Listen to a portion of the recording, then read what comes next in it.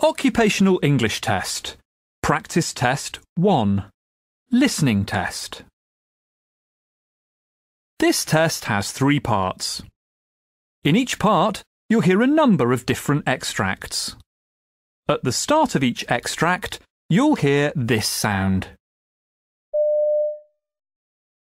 You'll have time to read the questions before you hear each extract, and you'll hear each extract once only. Complete your answers as you listen. At the end of the test, you'll have 2 minutes to check your answers. Part A. In this part of the test, you'll hear 2 different extracts. In each extract, a health professional is talking to a patient. For questions 1 to 24, complete the notes with information you hear. Now look at the notes for extract 1.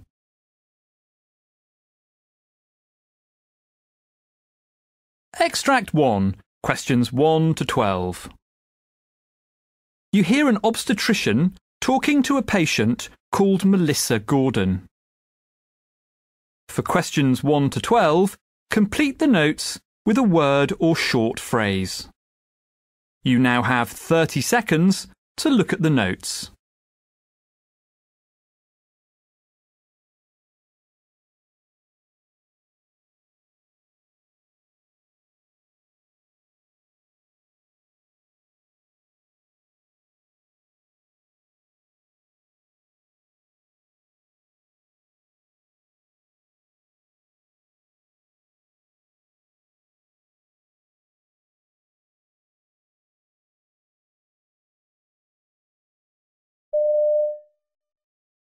So this first meeting, Mrs. Gordon, is mainly a chance for you and I to get to know each other. I'll ask about your medical history, and this is also an opportunity for you to ask me any questions that you've got at this point. Sure. So some background. What kind of work do you do? I have a job at an engineering company. I'm a computer programmer. I currently do 4 days a week, but I hope to reduce that to 3 after my maternity leave. Ah, excellent. So tell me about your medical health. Do you have any conditions I should know about? Well, I have asthma attacks, but they don't happen often. I lost about 10 kilos, and that certainly helped. I have an inhaler, but I hardly ever use it. Oh, I should also let you know that I come out in terrible hives if I take penicillin, but not other things. I'm fine if I eat nuts, for example. I have a fairly healthy lifestyle. I'm a vegetarian and I've never smoked. Good. I'm afraid I don't go to the gym or anything, but I walk to work and generally keep active. Oh, that's good. So this is your first pregnancy? No, I have a daughter called Ella. She's 3 now. Ah, and did everything go smoothly that time? There were no major problems during the pregnancy itself, but it took me quite a time to fall pregnant the first time. After having various tests, I was given some fertility drugs. Oh, what were they called? It's on the tip of my tongue. Never mind, it'll come back to me. This time, though, I didn't need any help. Oh, it's no problem. What about labour last time round? Oh, that was a nightmare. Though everything, thank goodness, worked out in the end. It was a breech birth. It looked as if I might have to have a caesarean, and I really didn't want that. I was pleased I managed without an epidural, too. They had to use forceps to get Ella out, but I didn't need any stitches, so that was okay. Unfortunately, though, I had some difficulties after the birth too. I was desperate to start breastfeeding, but that didn't work out. At least not until I was given some guidance by the midwife. OK. So can I ask you about the baby's father? Sure. That's my husband, Paul. There's something in his family history that I should tell you about, I think. His grandfather and father both had epilepsy, though he hasn't developed it himself. I'm not sure if that means his children have a greater chance of having it or not. Oh, also, he has a child from his first marriage, and she has Down syndrome, so he gets a bit anxious when I'm pregnant. Oh, well, that's understandable, of course. We can discuss various testing options if you like. You might want to consider amniocentesis, for example. But that carries a risk of miscarriage, doesn't it? I don't want to go for that. I've heard about another test called CVS. Is that something to consider? Well, it's certainly an option. However, that procedure, in fact, also carries a small increase in the risk of miscarriage. And you'd need to come to a decision fairly soon, because it's normally carried out between weeks 10 and 12 of the pregnancy. Well, I can tell you straight away that if there's more risk, then I wouldn't consider it. I know my husband will feel the same. Well, that's fair enough. So, is there anything else you'd like to ask me about today? Nothing urgent. But it'd be good to know more about how to get siblings ready for a new addition to the family. I want to make sure Ella doesn't feel threatened or replaced or anything. Well, there's a leaflet that many parents find helpful. Here we are. Have a look through that. Oh, thanks, that's great. I'm sure I'll have lots more questions at our next meeting.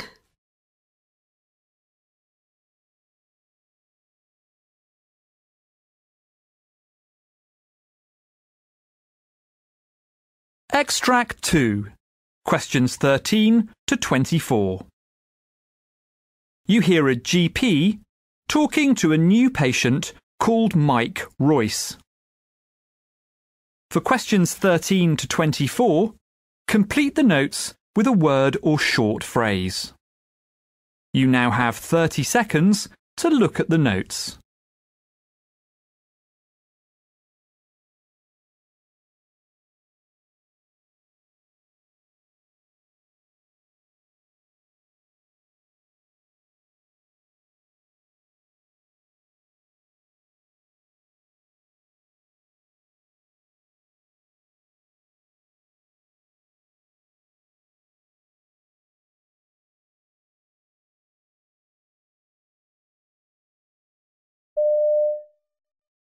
Hello?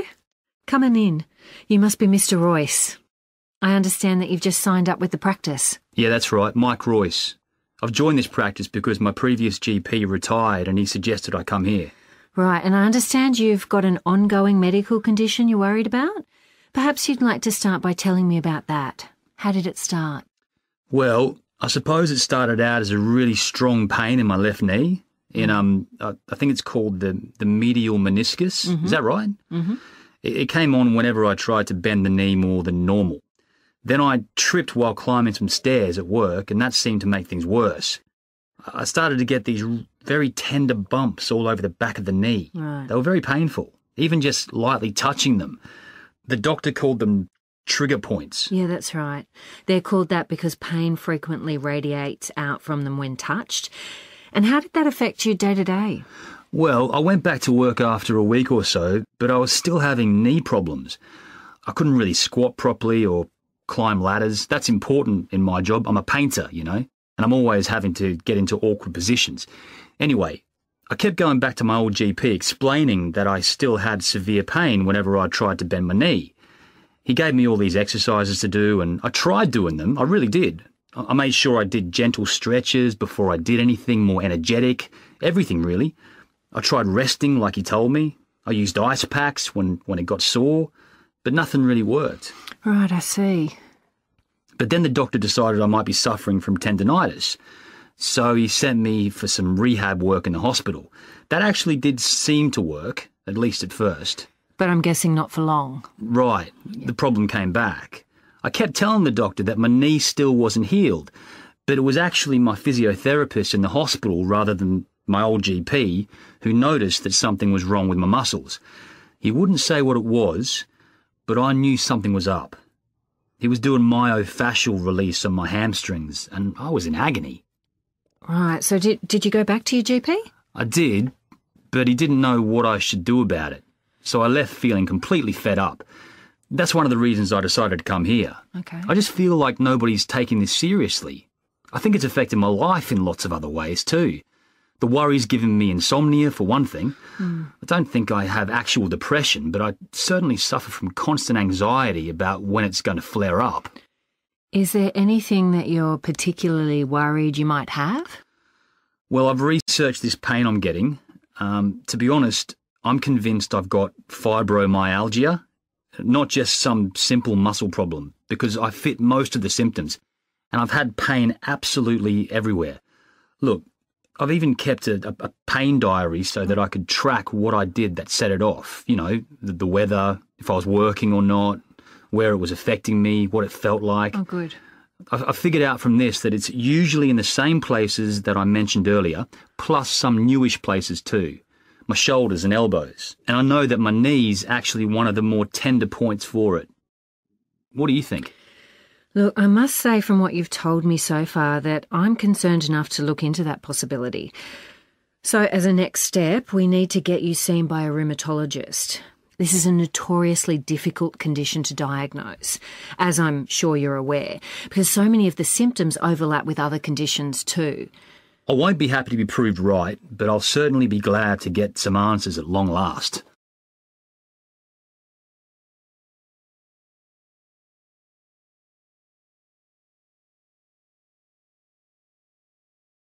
That is the end of Part A. Now look at Part B.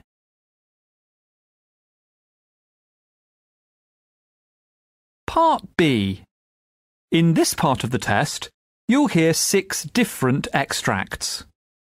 In each extract, you'll hear people talking in a different healthcare setting. For questions 25 to 30, choose the answer A, B or C which fits best according to what you hear. You'll have time to read each question before you listen. Complete your answers as you listen.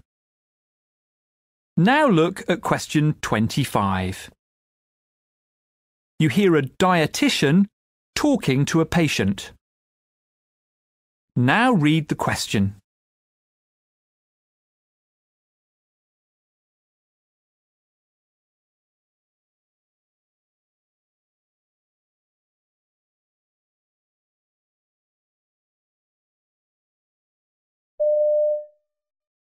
So what seems to be the problem?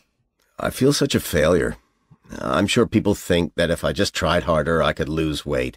Maybe I need more willpower. Well, firstly, well done for seeking medical help. Actually, being overweight or obese is a medical problem because being overweight changes how your body works. Oh, thanks, but I do feel that it's my fault for being this way. Well, I hear what you say, but please understand that these days we consider that obesity is a disease, like high blood pressure or asthma. You see, the body's signals to the brain stop working correctly when you're overweight, and with time you feel less full, even if you eat the same amount. And when you cut calories, your body tries to use less energy to keep your weight the same.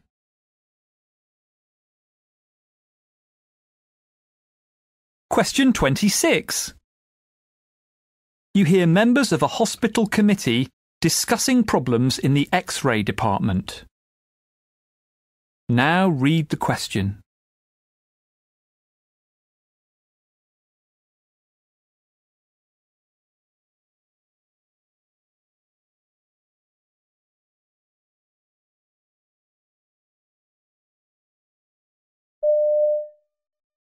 So next on the agenda is the problems in the X-ray department. Nick, would you like to fill us in here? Well, as you all know, this is a very busy department, so we have 4 X-ray machines in all, including one in the fracture and orthopedic clinic area. But recently, one of the other X-ray machines developed a fault, and so we had to apply for authorization for the purchase of a new tube for it. There's been some kind of hold-up with the paperwork, and while we've been waiting, patients are being brought into the fracture and orthopedic area for X-rays there instead. And of course, that's causing further congestion.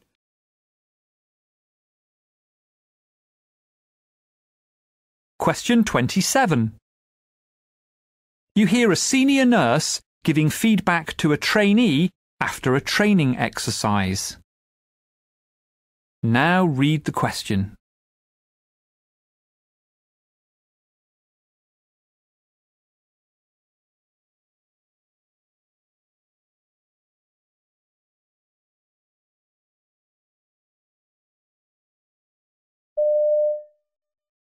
OK, that went quite well, didn't it? But it took you a while to work out where the CPR board was kept. Yeah. So what does that tell you about this scenario? We need to check where things are before doing anything else. Exactly. And of course, it takes a second or two to put the head of the bed down, because you've got to have that part of the bed flat before you slip the board in. I wish there was a quicker way. So do I put the CPR board under, or would I normally hand it over to somebody else? It makes no difference as long as it's done.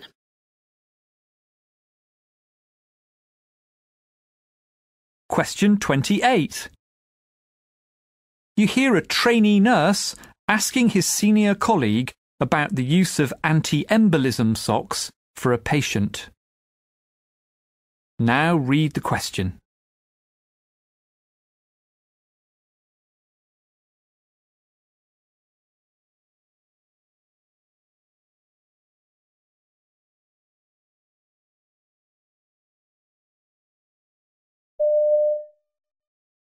I noticed that Mrs. Jones isn't wearing the usual anti-embolism socks, but I didn't want to ask her why not because she was asleep. Is it because her legs are swollen? Well, sometimes we don't recommend the socks if there's severe swelling with edema, but that's not the case here. Mrs. Jones was actually given them initially on admission last night, but she told us this morning that her lower legs were feeling numb. She described it as having no feeling. Until we've checked out the reason for that, for example, it could be an underlying condition which could damage her arterial circulation. We're reducing the risk of thrombosis by pharmacological means. Oh, I see.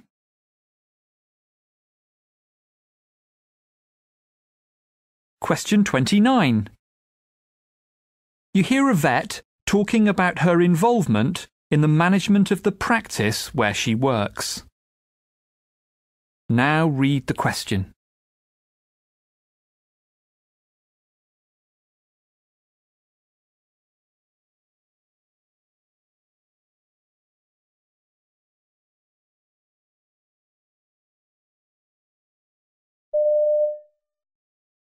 At first, when I took over the financial running of the practice, I felt rather thrown in at the deep end.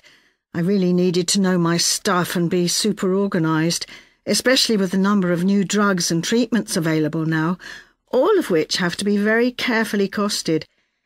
It keeps me super busy, but monitoring stocks and so on helps give me confidence and allows me to see how everything fits into the overall picture of working as a vet. My manager's more than happy to leave me to run this side of things. He's in overall charge, of course, but I can always go to him if there's a problem. I keep him closely informed of what's happening.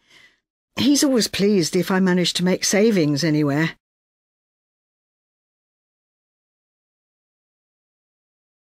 Question 30. You hear a physiotherapist giving a presentation about a study she's been involved in. Now read the question.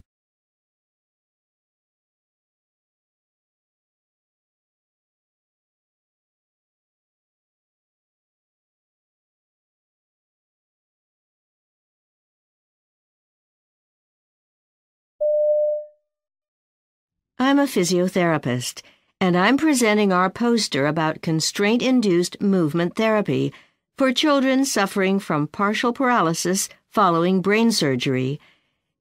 We did a case series of 4 children who'd all undergone hemispherectomies. They were admitted to inpatient therapy within 2 weeks post-op and began therapy 2 to 3 weeks post-op. The therapy continued after they were discharged. Our findings were that 3 of the kids regained excellent function and mobility with ambulation and upper extremity function. 1 didn't do so well, unfortunately, but he gave up the therapy early on. This type of movement therapy has been used a lot in adult populations following stroke. The findings here promote moving forward with further research on the pediatric or adolescent population following either hemispherectomy or other surgeries, to help us decide how appropriate this therapy would be for them.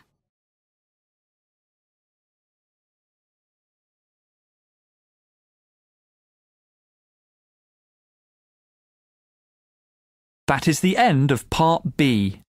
Now look at Part C.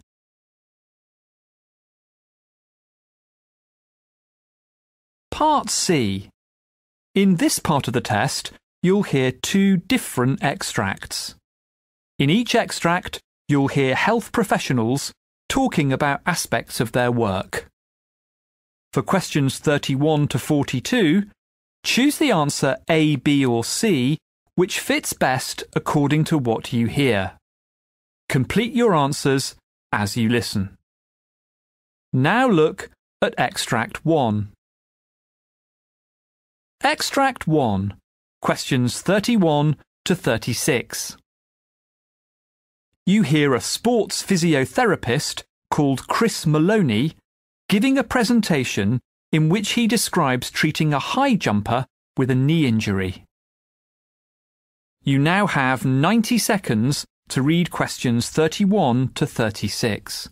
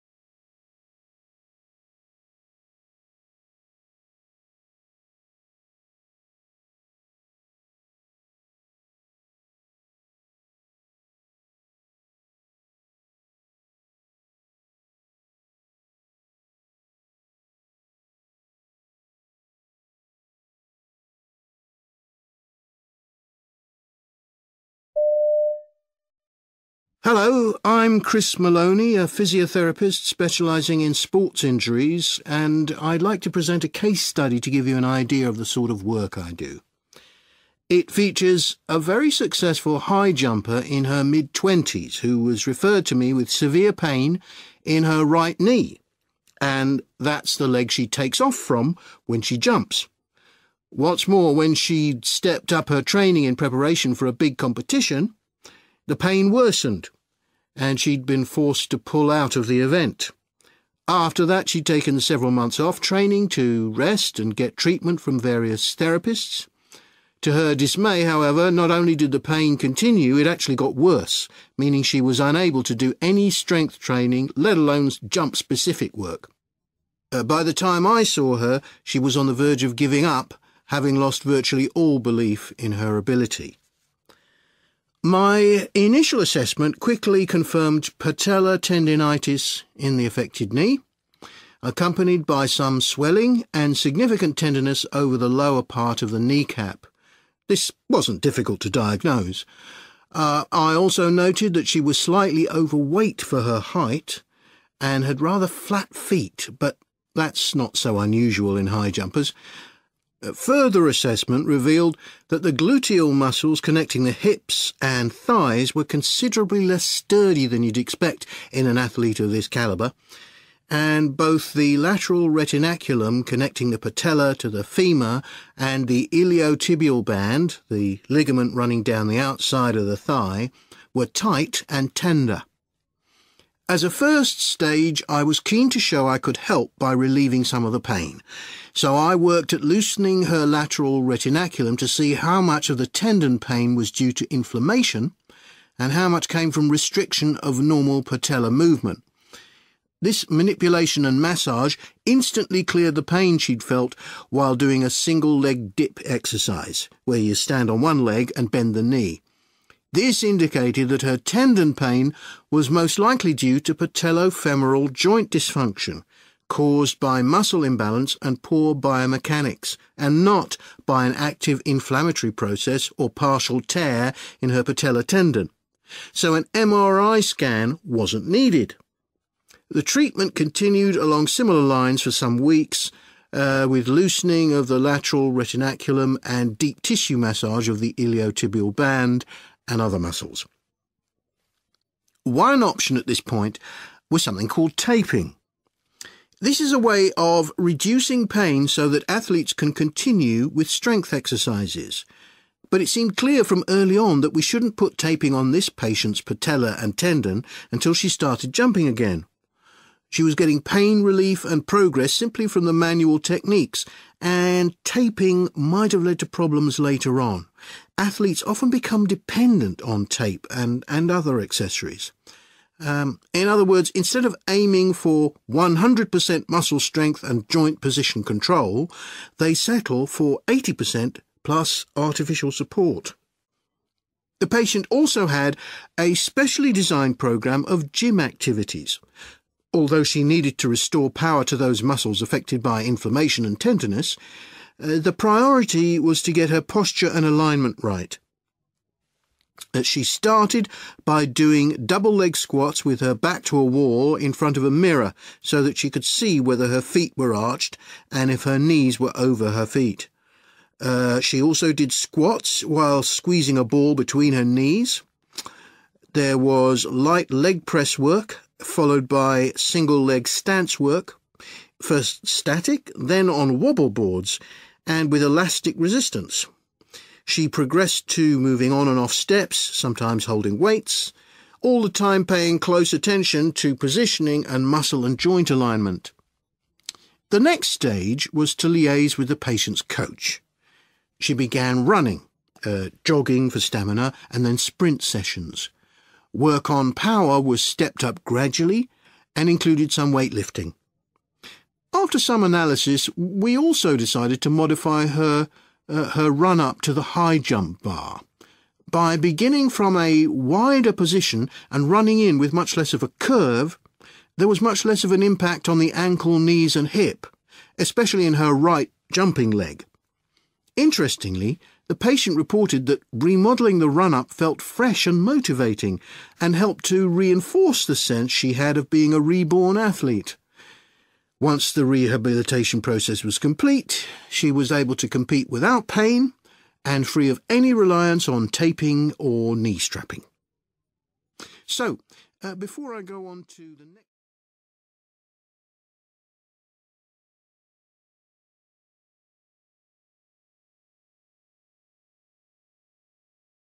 Now look at Extract 2. Extract 2. Questions 37 to 42. You hear a clinical psychiatrist called Dr. Anthony Gibbons giving a presentation about the value of individual patients' experiences and stories in medicine. You now have 90 seconds to read questions 37 to 42.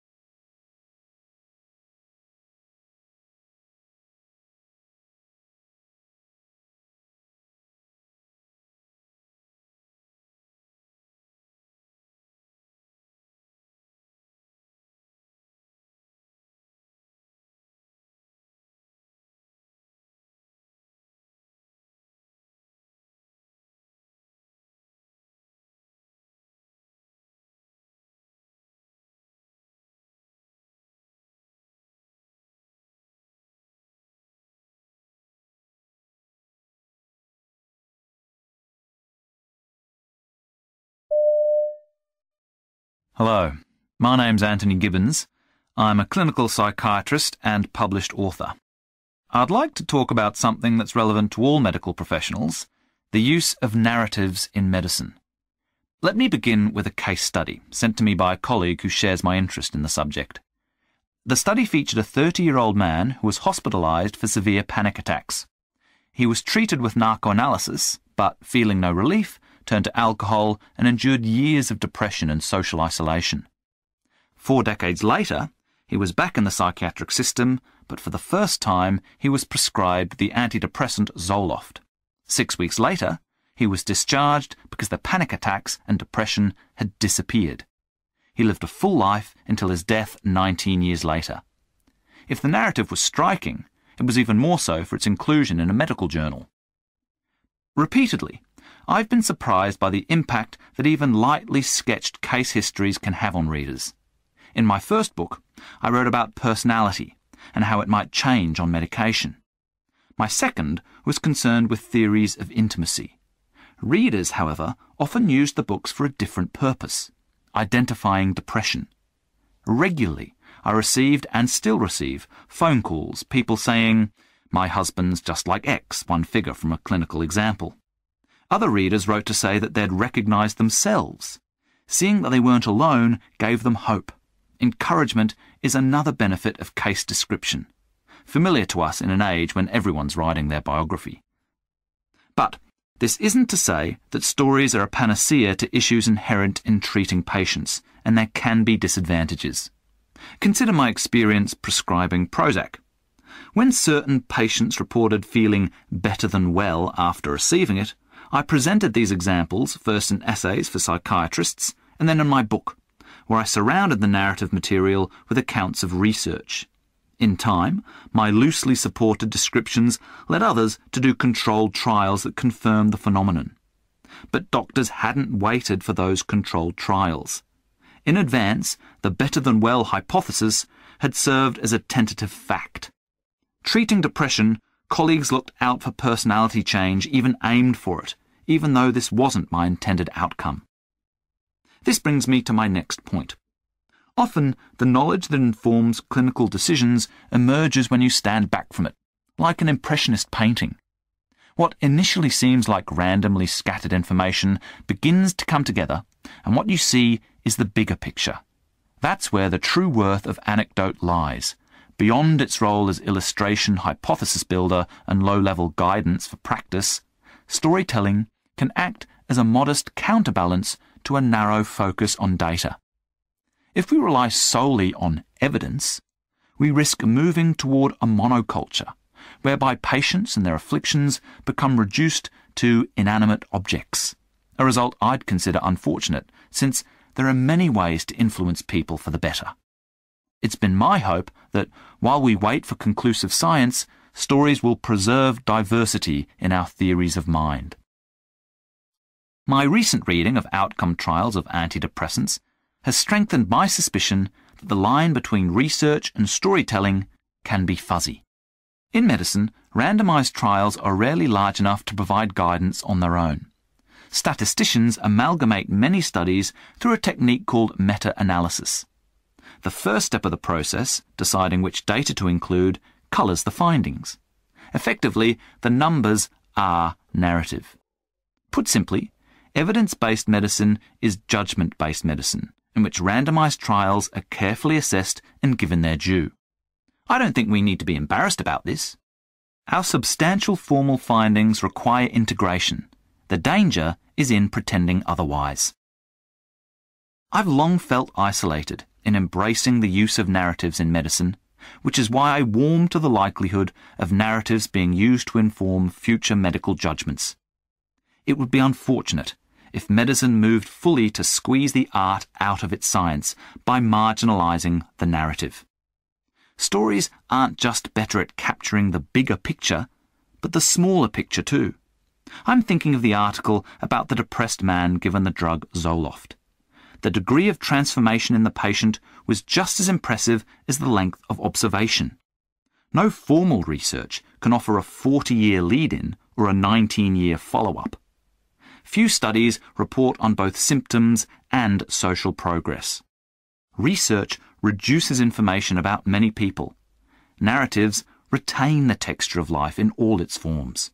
We need storytelling, which is why I'll keep harping on about it until the message gets through.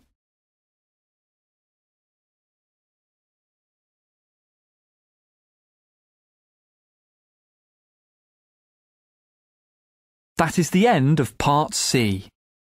You now have 2 minutes to check your answers.